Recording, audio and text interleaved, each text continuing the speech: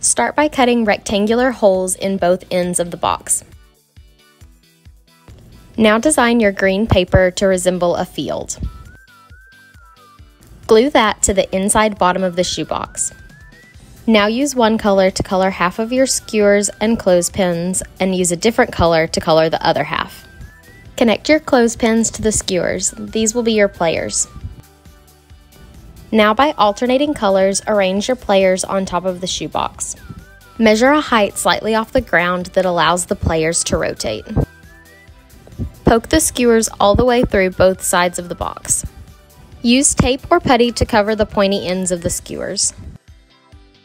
Now finally, reattach your players. Have fun playing Shoebox Foosball.